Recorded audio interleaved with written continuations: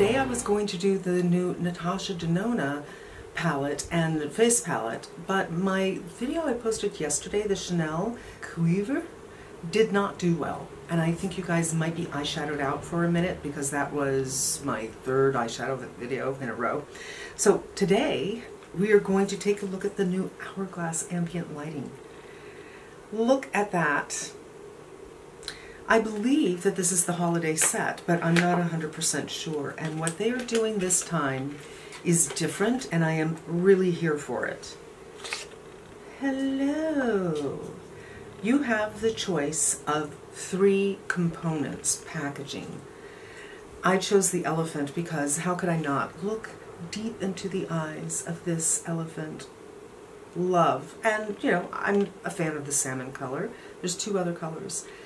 But better than that, there are 3 powder kits that you can put in here. I got the lightest one, and this is what it looks like. I had set up for the medium one, and I thought, you know, who am I kidding? Plus, I've kind of been craving deeper blushes, and I was hoping this might hit my craving. I just opened it for the first time. I haven't swatched it. I haven't done anything, so let's take a look. This is metal, by the way, and the last time they did something like this, I got my finger in there. Get your finger out of the way because it pinches. It doesn't feel good if you do that. And let's get a magnifying glass out just to see if they're telling us anything at all. Number 1 is your finishing powder, Ethereal Light. Number 2 is the strobe powder, Incandescent Light. Number 3 is the blush, Soft Flush.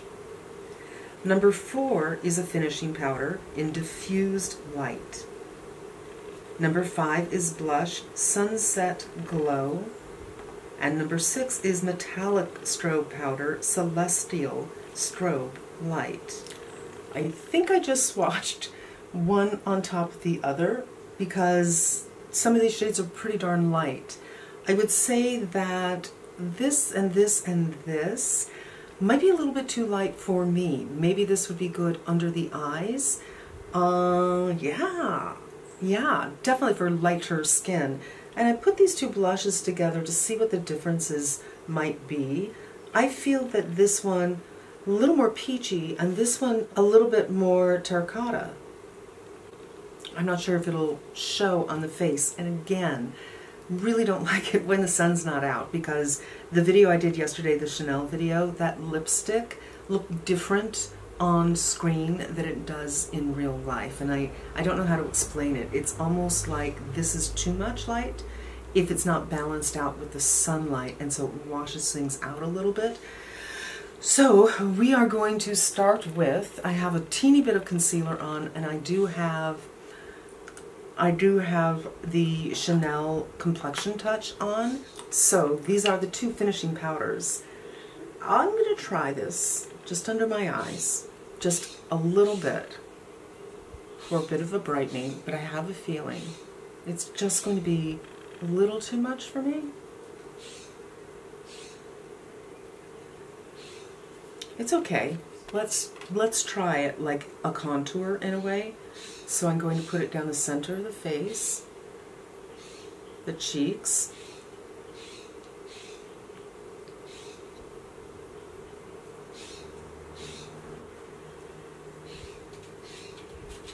and I wipe off the brush, and now I'm going to do this color all over the rest of the face. I think I actually have this in a full size. I haven't used it in a long, long time.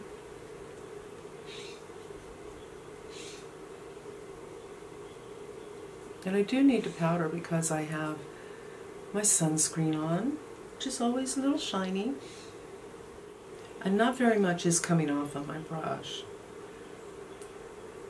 Okay, so it doesn't knock down the shine too much because these powders do have a sheen to them.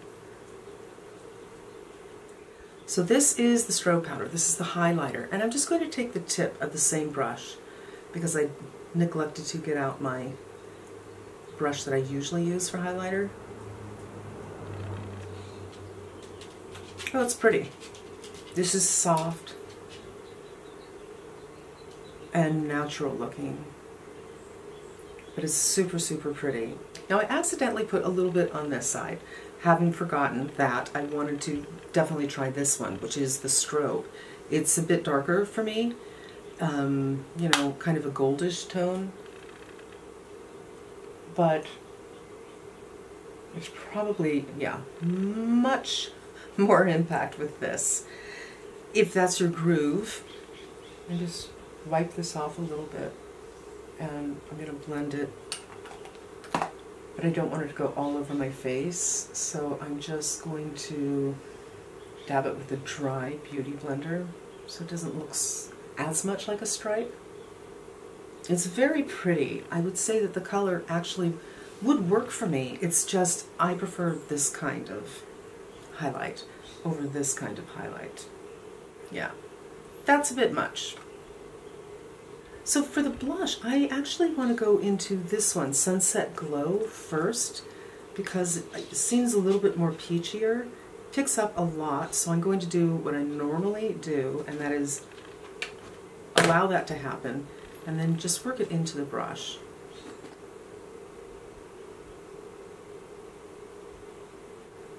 And this is my Hakuhodo brush.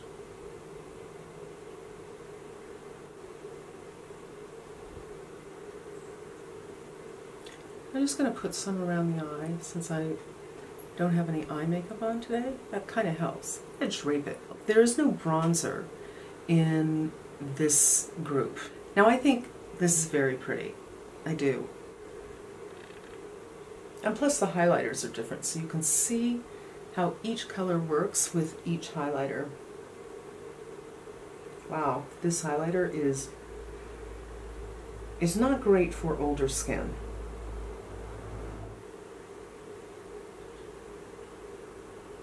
And highlighter, I can't get over it. But I do think the colors work together. So if you can find a way to mellow out that highlighter, which you could dip your brush into it and then dip it into a little bit of translucent powder, because the color, I think, really, really works. I just don't think it's too sheeny for older skin.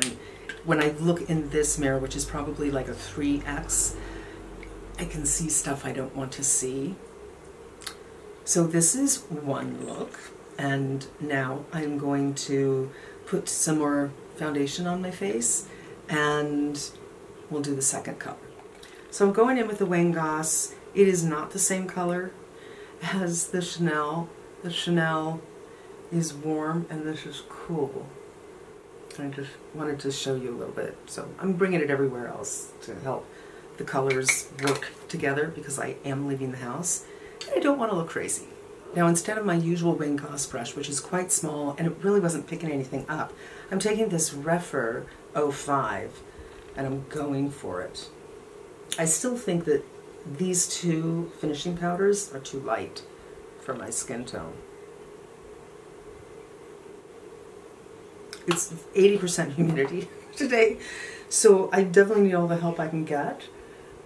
Okay, there we have it. Again, a little bit of sweat.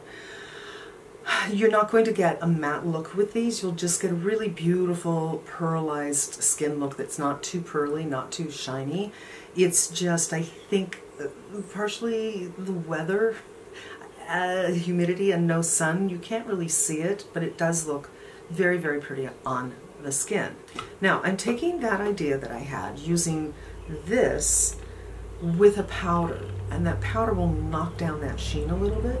Pick up quite a bit to make sure I have it all over the brush, not off, and just the teeniest bit.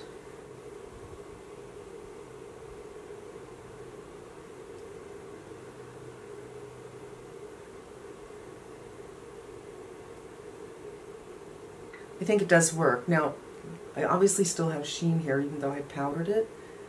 And that's probably from the first application coming through from the foundation. So maybe the way to use this, if you like the color, but it's too bright, is put it on before you put on your foundation. But this kind of application that I just did also works very, very nicely. And then if I want to get a little bit of a punch, I'll go back with this brush and just, again, pick a little bit up on the tip.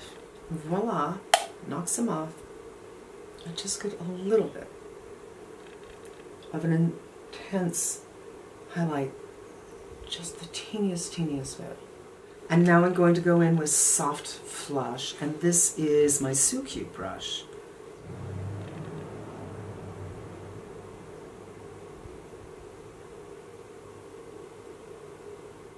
It's pretty. Now I think when I went in with the first one, I might have used more product because I had enough left over to put here. So I'm just going to pick up the teeniest bit more. I'm fine with the intensity that I have right now, but I just want to give you an idea of what this color looks like. She's very nice, it's very youthful. I think this is a good kind of everyday palette. So I'm just going to put on some mascara and do some eyeliner and a little lip, and I'll come back and I'll tell you what my thoughts are. I'm back. This is my final look. I just did really a little mascara, a little eyeliner, and a little bit of lip, and everything will be listed down below.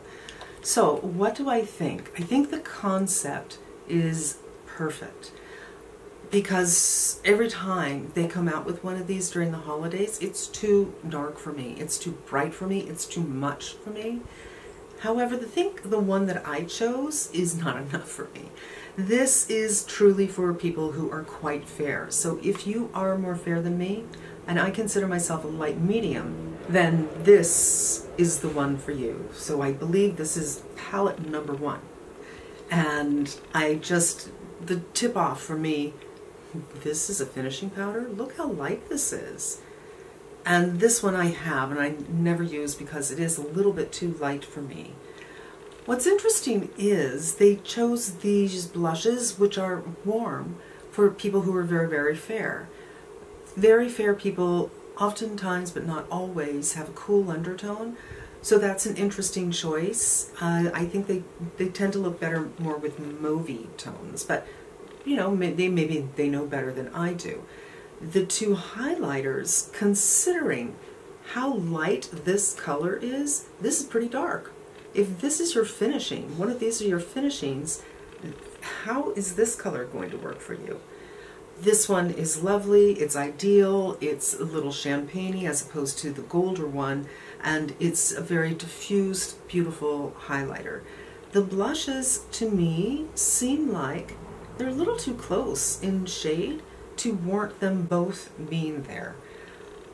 I think for me, so let's just say the product is beautiful, the packaging is beautiful, I don't have a problem with any of that. What I'm talking about is what would be more useful. I think for me, it would be more useful to have one finishing powder and to have a bronzer in here and to have blushes that are different. Have one with a warm undertone and have one with a cool undertone. That way, when you're spending this much money on a palette, you're actually getting a variety. So for me, the composure is a little bit off. Do we need 2 finishing powders? Do we need 2 highlighters? Couldn't we put a bronzer in there? And couldn't we have more variety when it comes to the cheek color? It's not that it's not pretty. It's beautiful. It's really about, I'm here to show you what it looks like so you can decide if it's right for you. For me, maybe I should have gone with the medium one. It was in my bag. It was all set up, and then I thought, what am I thinking? This is going to be too dark for me? Probably not. But it is lovely. And you guys, that's going to wrap up today's video. Thank you so much for spending some time with me. I hope it was helpful. And I hope you come back again. Until we meet again, be safe and smart. And I'm wishing you good health.